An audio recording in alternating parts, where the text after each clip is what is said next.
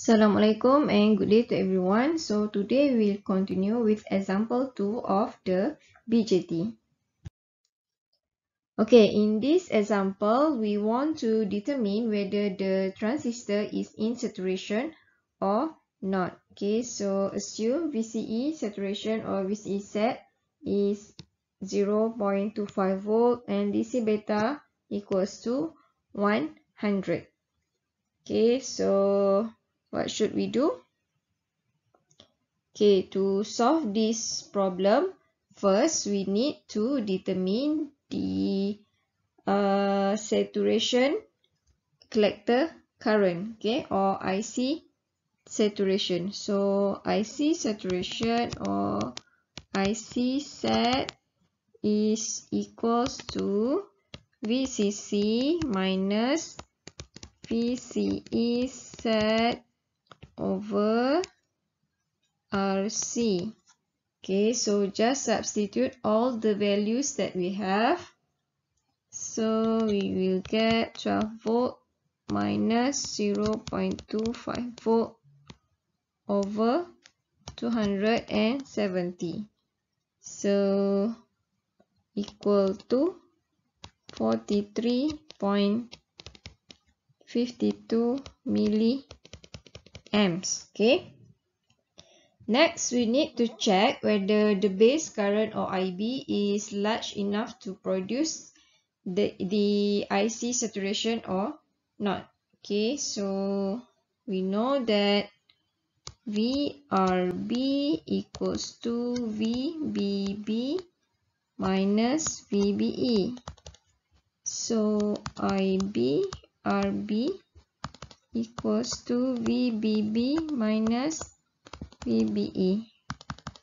Therefore, IB equals to VBB is 5 volt minus VBE 0.7 volt over RB 3.3 kilo ohms. Okay, so we will get IB of 1.3 milliamps. Okay, next we need to calculate the IC. So IC, a collector current, is given by DC beta times IB. So DC beta is 100 times IB 1.3 milliamps. So we will get 130 milliamps.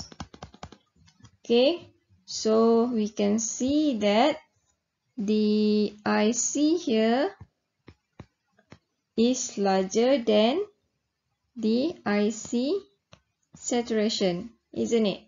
Okay, so what does it mean? Okay, so when IC value here is larger than the IC saturation, it means that the transistor is saturated. Okay, so the transistor is saturated. Okay, and we actually will never get the value of this 130 milliamps as the IC saturation is at 43.52 milliamps only. Okay, and even if we increase the base current, the collector current will remain at its saturation value. Okay, so this is how we detect or determine whether the transistor is in saturation or not. Okay, so that's all for today. Thank you for watching and till we meet again. Bye.